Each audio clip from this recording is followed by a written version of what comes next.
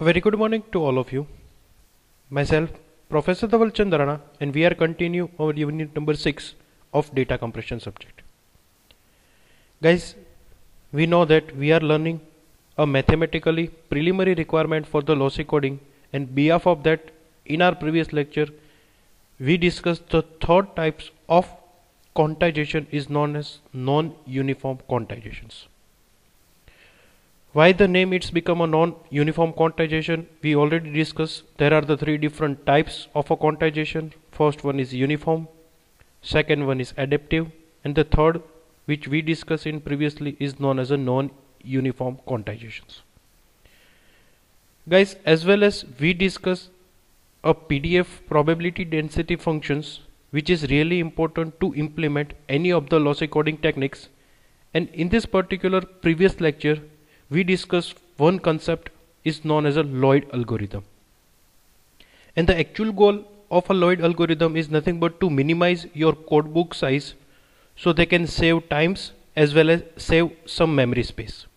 And it is possible due to as much as possible to reduce your distortions as well as mean squared quantizations error. And how we can reduce it, we will discuss in our previous lecture. So if you have any doubt regarding a Lloyd algorithm, compounded process, non-uniform quantizations, or a PDF, please refer my previous video. We discussed everything about all those concepts on our previous lecture. So guys, today it is just given some informations about a remaining portions of entropy coding of Lloyd max quantizer output. So we will complete a today's basis of how to perform a Lloyd max quantizer output with help of entropy coded quantizations. So in this lecture we are focused on Lloyd max quantizer. Let's see what is a entropy coded quantizations as well as a Lloyd max quantizer output. Because in our previous lecture we discussed how the Lloyd algorithm is work and what are the different property which we need to remember before we applying a Lloyd algorithm. So previous lecture ની અંદર આપણે Lloyd algorithm implement કરવા માટે કઈ પાંચ property જે PDF ની હતી એ યાદ રાખવી પડશે અથવા તો એ વસ્તુને રિફર કરીને આપણે Lloyd algorithm implement કરી શકીશું. એ વસ્તુ આપણે ગઈકાલે previous lecture ની અંદર જોઈ લીધું છે. તો આજનો lecture છે એ સાવ શોર્ટ અને સૌથી ઇમ્પોર્ટન્ટ વસ્તુ છે કે Lloyd max quantizer કઈ રીતે હેલ્પ કરશે આપણને entropy coded quantizations ni help thi. So let's see. First we discuss the entropy coded quantization.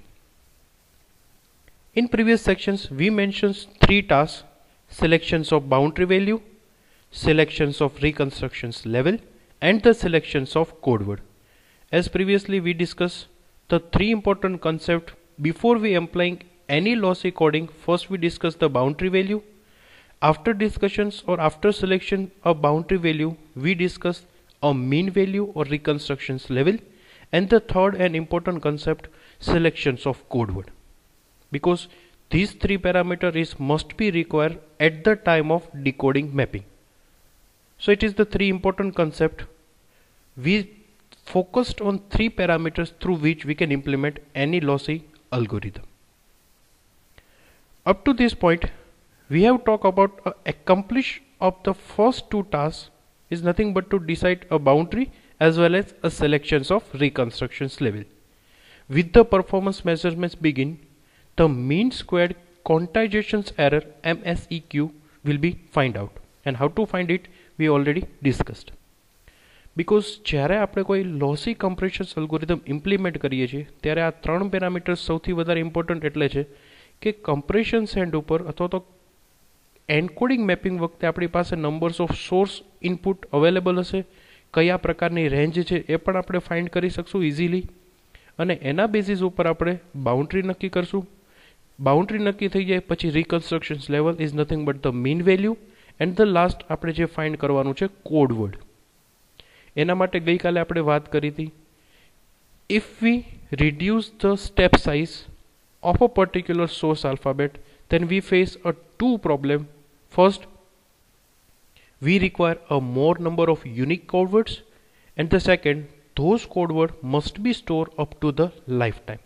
So the time require more and the memory require much more. It is the requirement of code size if we reduce the step size of our source input.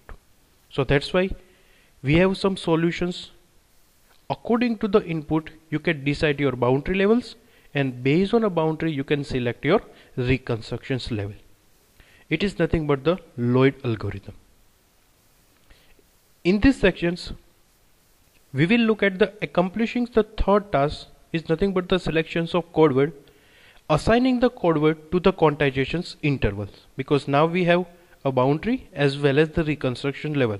Now the only task is remaining how to assign a code word that they can require a lesser time as well as require a less number of memory.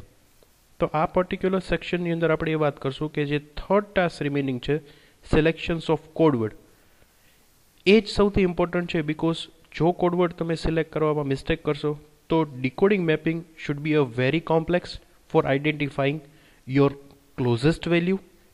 If you are not finding a closest value, then the distortion should be high, and if the distortion should be high, then the mean squared error it should be really higher. We can take a two approach to the variable length coding of a quantizer output.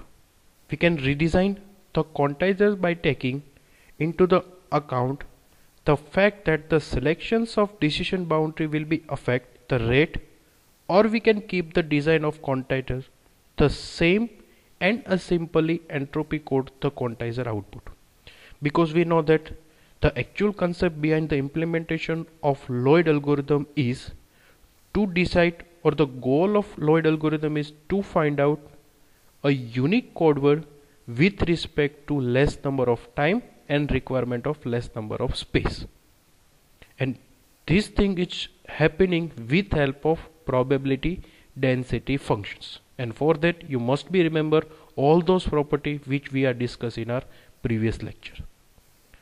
So the entropy-coded quantization is completely based on the process to how to implement a Lloyd algorithm and the goal of a Lloyd algorithm. Let's see a entropy coding of a Lloyd max quantizer output, how the output should be generated if you are implemented a Lloyd max quantizer.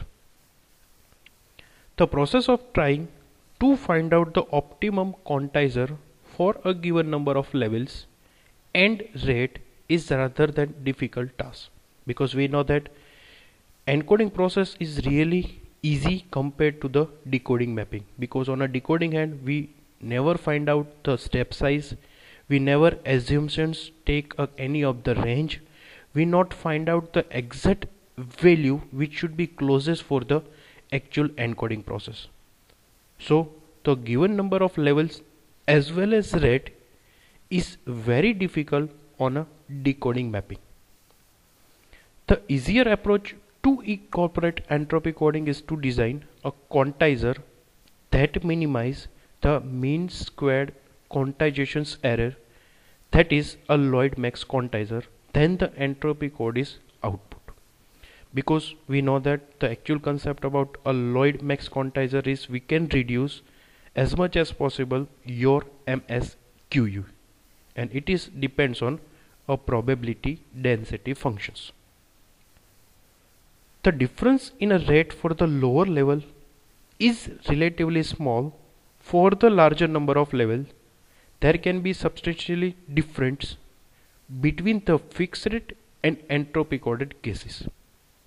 Same like adaptive quantizations and a non-uniform quantizations, we can design our step size with respect to our input value including a noise, because if we decide predefined step size then it should be really difficult to identify a number of levels and the rate, because every time the input value should be a different or a change, so we can't decide a fixed number of size of level as well as a rate of intervals. So that's why the concept behind to decide your step size with respect to your input, or we can say step size, as well as your rate. Rate is nothing but the compression rate. સો જ્યારે આપણે Lloyd max ક્વોન્ટાઇઝર output find out કરવાની try કરશું ત્યારે સૌથી પહેલી વસ્તુ ધ્યાન રાખવાની છે કે આપણા લેવલ ઓફ ઇન્ટરવલ્સ છે એ અકોર્ડિંગ ટુ ધ ઇનપુટ્સ હોવા જોઈએ અને કમ્પ્રેશન્સ રેટ કે જેના બેઝ ઉપર આપણે ડિસ્ટોર્શન્સ ફાઇન્ડ કરતા હોય એના અકોર્ડિંગ આપણે સ્ટેપ સાઇઝ ડિઝાઇન કરશું.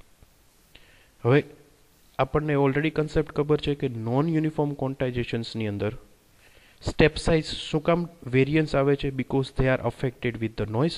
So we can't predict a actual step size or we can't design a fixed number of step size with respect to our inputs.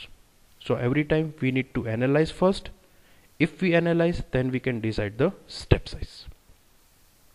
For the example, for the 32 level fixed rate quantizer would require a 5-bit per symbols because we know that a 5-bit representation up to the 32 levels in a form of binary bits.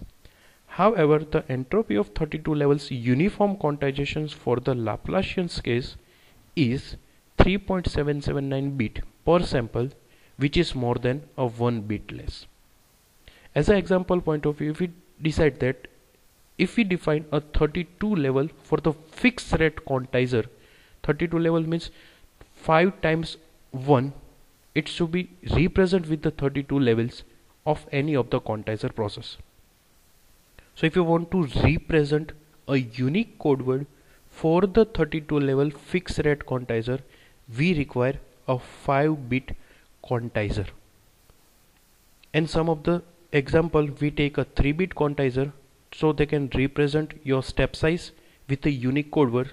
But as per the current example, if we decide a 32 level fixed size rate quantizer, we require a minimum 5-bit per sample.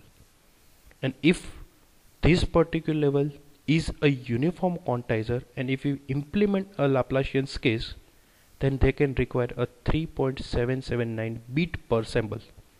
Means every step size we require a minimum 4 bit and it is much more than a 1 bit.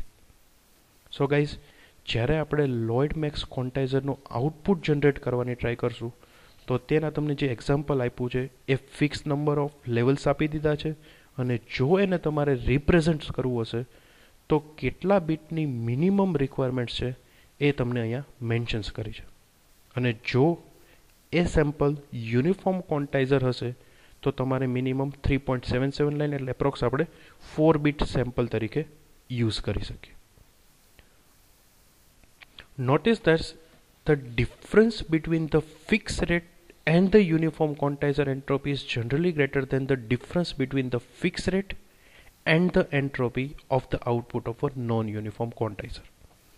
As previous last line, if we decide a fixed 32 level, then we require a 5 bits.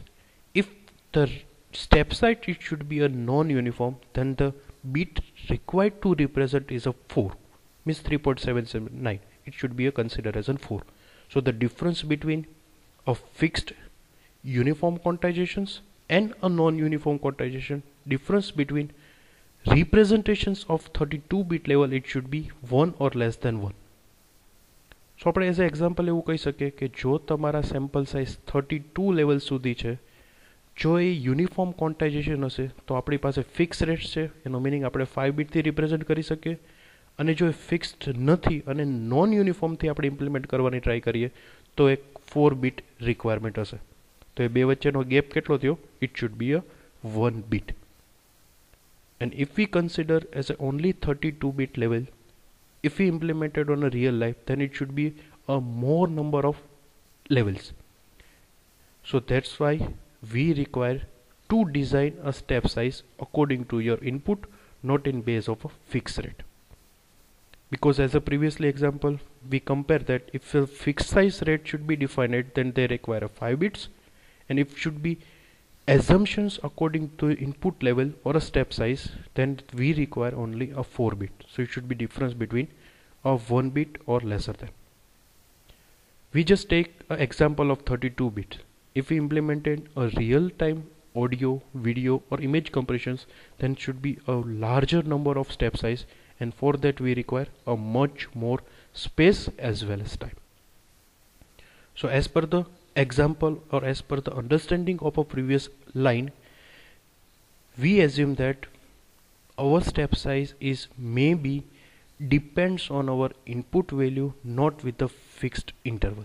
And if we decide a fixed interval, then the requirement of memory as well as time is much greater than compare with the decide your step size according to the input value. So it is the last conclude about a Lloyd max quantizer output.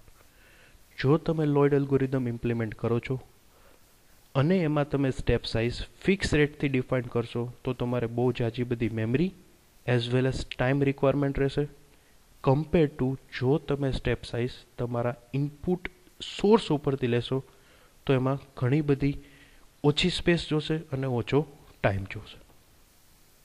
So it is the actual comparison to implement your Lloyd max quantizer in respect to output, how we can design our quantizer level. This is because the non-uniform quantizer have a smaller step size in the higher probability region and larger step size in a low probability region. And due to this, we always be implemented a probability based entropy coding of Lloyd max quantizer, because they are deciding a step size according to the probability. And how to find a probability? If and if only we have some a fixed number of input, and based on input we can decide a probability. So ultimately we can say our step size is depends on input source. First we find out the inputs. According to the probability we can decide a step size, and based on a step size we generate the unique code word. And if we perform this process or go through this process, we can reduce the number of time for the decompressions, we can reduce the number of space for the unique code word. So guys, it is the today's lecture, and it is the most important things to understand how to retrieve a quantizer output if we implement a Lloyd max quantizer. And I hope you are clear what was the actual process to retrieve the quantizer output of a Lloyd max algorithm. I hope you are clear. I hope you are enjoying. Thank you so much.